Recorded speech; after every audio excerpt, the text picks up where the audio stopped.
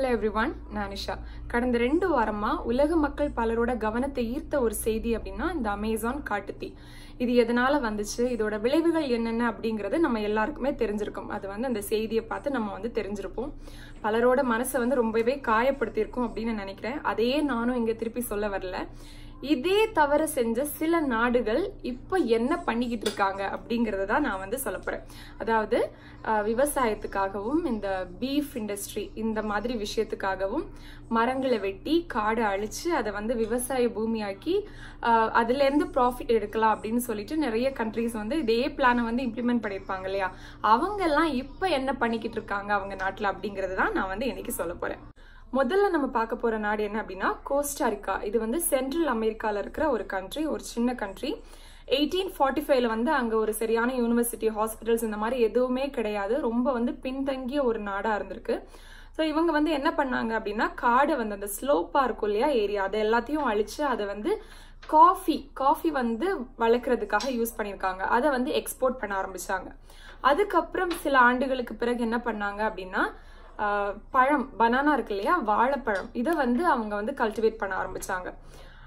அதுலயும் அவங்க நல்ல முன்னேற்றத்தை பார்த்தாங்க. அந்த கண்ட்ரி கொஞ்சம் கொஞ்சமா டெவலப் ஆக ஆரம்பிச்சிருச்சு.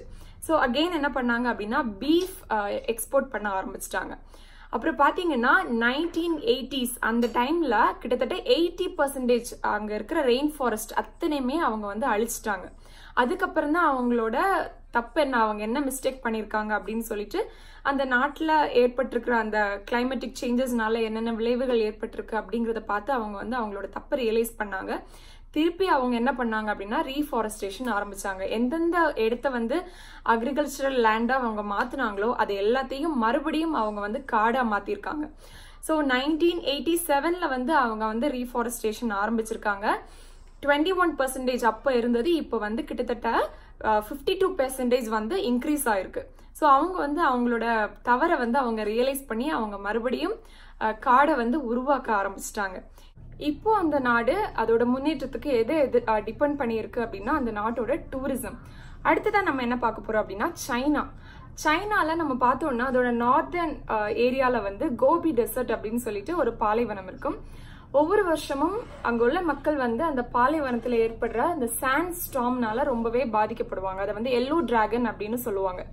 ஸோ இதுக்கு மெயின் காரணம் என்ன அப்படின்னா டீஃபாரஸ்டேஷன் தான் அப்படின்னு சொல்றாங்க. ஸோ அவங்க ஒரு ப்ராஜெக்ட் புதுசா ஸ்டார்ட் பண்ணிருக்காங்க. புதுசா இல்ல, 1978ல ஸ்டார்ட் பண்ணாங்க. அது ஒரு பெரிய ப்ராஜெக்ட், அது இப்பயும் போயிட்டு தான் இருக்கு. கிட்டத்தட்ட 70 இயர்ஸ் அந்த ப்ராஜெக்ட் இருக்கும் போல. ஸோ அது கிரீன் வால் ப்ராஜெக்ட். என்ன பண்ணுவாங்க அப்படின்னா அந்த கோபி டெசர்ட் இருக்கு இல்லையா, அதோட பார்டர்ல எல்லாமே மரங்களை நட்டு அதை ப்ரொடெக்ட் பண்ற மாதிரி அவங்களோட கண்ட்ரிய அந்த அந்த டெசர்ட்ல இருந்து ப்ரொடெக்ட் பண்ற மாதிரி அவங்க அந்த ப்ராஜெக்டை ஸ்டார்ட் பண்ணிருக்காங்க. மாவோசு டெசர்ட் அப்படின்னு சொல்லிட்டு 5th லார்ஜஸ்ட் டெசர்ட் சைனால. அது நம்ம மேப்ல பார்த்தோம்னா டெசர்ட் மாதிரி இருக்கும். ஆனா அது கிட்டத்தட்ட 80% அதை அப்படியே அவங்க சேஞ்ச் பண்ணி காடா மாத்திட்டு தான் சொல்றாங்க. நாசால இருந்து ஒரு ரிப்போர்ட் வெளியிட்டு இருக்காங்க. அதுல பார்த்தோம் அப்படின்னா 20 இயர்ஸுக்கு முன்னாடி இந்த உலகம் இருந்ததுக்கும் இப்போ இருக்கிறதுக்கும் நிறைய சேஞ்சஸ் இருக்கு. மரங்கள் அதிகமா வளர்க்கறதாவும் காடு வளர்ந்துகிட்டு இருக்கிறதாவும் சொல்றாங்க. அதுலயும் குறிப்பா இந்தியா அண்ட் சைனா இந்த ரெண்டு கண்ட்ரியும் பார்த்தோம் அப்படின்னா 20 இயர்ஸுக்கு முன்னாடி இருந்ததை விட கிரீனா இருக்கு. ரொம்பவே அந்த போட்டோஸ் சேட்டலைட் இமேஜஸ் ரொம்ப கிரீனா இருக்கு அப்படின்னு சொல்லிட்டு நாசா வெளியிட்டு இருக்காங்க. அடுத்த நாடு என்ன அப்படின்னா மலேசியால என்ன பண்ணாங்க அப்படின்னா பாம் ஆயில் எக்ஸ்போர்ட் பண்றதுக்காக அவங்களோட காடுகளை அழிச்சு அதை அக்ரிகல்ச்சரல் லேண்டா அவங்க கன்வெர்ட் பண்ணாங்க.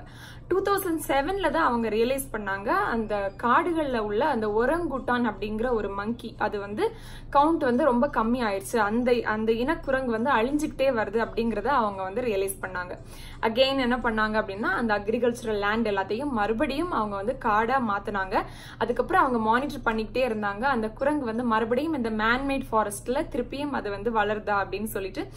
சோ அந்த ஒரு ப்ராஜெக்ட் அவங்களுக்கு சக்சஸ் ஆயிடுச்சு. மறுபடியும் அந்த குரங்குகளோட நடமாட்டம் இந்த மேன்மேட் ஃபாரஸ்ட் இந்த காடுகள்ல அதிகமா இருக்க ஆரம்பிச்சது. அடுத்தது இஸ்ரேல். அவங்களும் அவங்களோட நாட்டோட டெவலப்மெண்ட்டுக்காக அவங்களோட காடை அழிச்சாங்க. 1948ல வெறும் 2% இருந்த மரங்கள் இப்போ 8.5% அவங்க இன்க்ரீஸ் பண்ணிருக்காங்க. நம்ம லிஸ்ட்ல இருக்கிற அடுத்த நாடு எது அப்படின்னா எத்தியோப்பியா. ரீசெண்டா இந்த நியூஸ் நம்ம கேள்விப்பட்டிருப்போம். கிட்டத்தட்ட 12 ஹவர்ஸ்ல அந்த நாட்டு மக்கள் 350 மில்லியன் ட்ரீஸ் வந்து நட்டாங்க. அவங்க அதோட ஸ்டாப் பண்ணல. இந்த மே டு அக்டோபர் வந்து அவங்களுக்கு மழை காலம். இந்த டைமுக்குள்ளாடி 4 பில்லியன் ட்ரீஸை வந்து பிளான் பண்ணணும் அப்படின்னு சொல்லிட்டு அவங்க வந்து ஒரு பிளான் போட்டாங்க.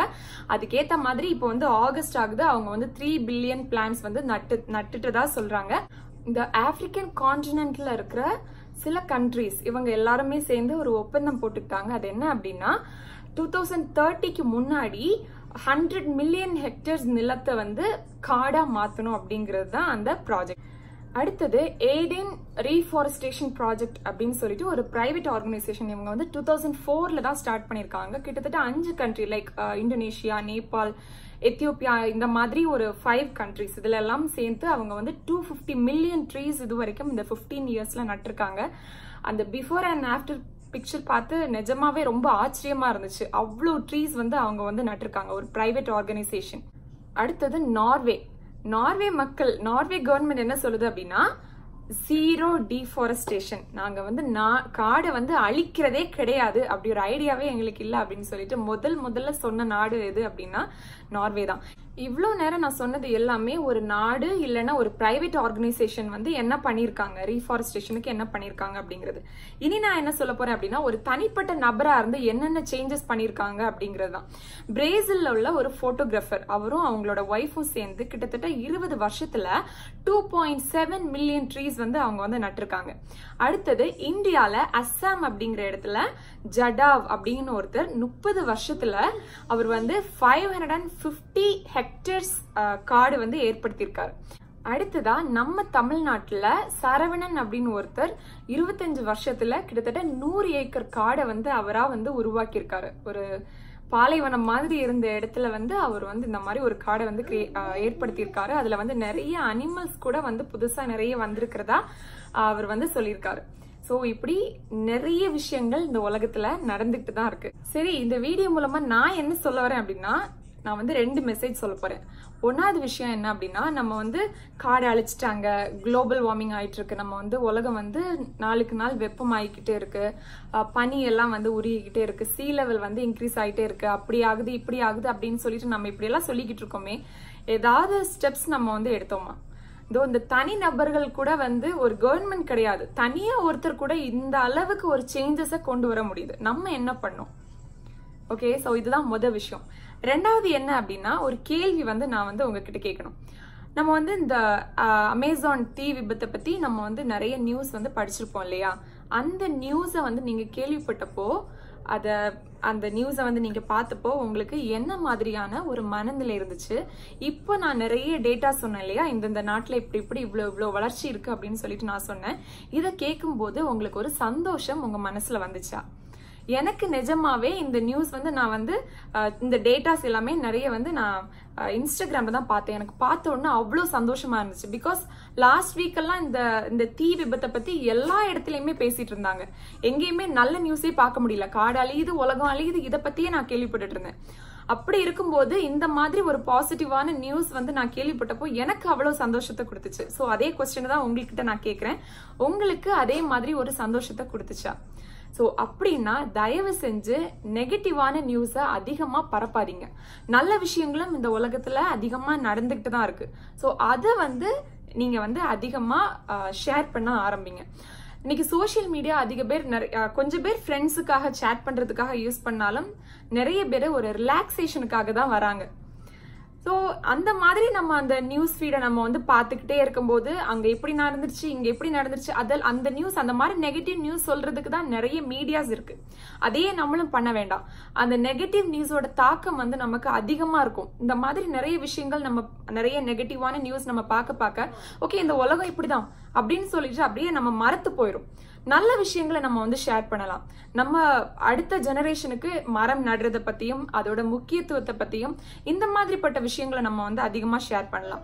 இங்க இவ்வளவு சேஞ்சஸ் இருக்கு, இங்க இவ்வளவு நல்ல விஷயங்கள் நடக்குது அப்படின்னு நல்ல ஒரு பாசிட்டிவான நியூஸை நம்ம வந்து ஷேர் பண்ணலாமே. இந்த காடு அழித்தல் அப்படிங்கிற ஒரு விஷயம் கிடையாது, வாழ்க்கையிலயுமே சரி நம்ம வந்து அதிகமா அந்த ப்ராப்ளம் என்ன அப்படிங்கறதுல நம்ம வந்து ஃபோக்கஸ் பண்றதை விட அதுக்கு சொல்யூஷன் என்ன அப்படிங்கறதுல நம்ம வந்து அதிகமா ஃபோக்கஸ் பண்ணோம் அப்படின்னா அதுக்கு வந்து நமக்கு வந்து ஒரு சொல்யூஷன் கிடைக்கும். ஸோ கடைசியா எக்கோஷியா அப்படிங்கிற ஒரு சர்ச் என்ஜின், லைக் கூகுள், நம்ம கூகுள் பண்றோம் இல்லையா, அதே மாதிரி எக்கோஷியா அப்படின்னு சொல்லிட்டு ஒரு சர்ச் என்ஜின் இருக்கு. இவங்க என்ன பண்றாங்க அப்படின்னா அவங்களோட ப்ராஃபிட்ல இருந்து, அவங்களுக்கு வர ப்ராஃபிட்ல இருந்து 80% வந்து காடை வளர்க்கறதுக்காக, ரீஃபாரஸ்டேஷனுக்காக அவங்க வந்து யூஸ் பண்றாங்க.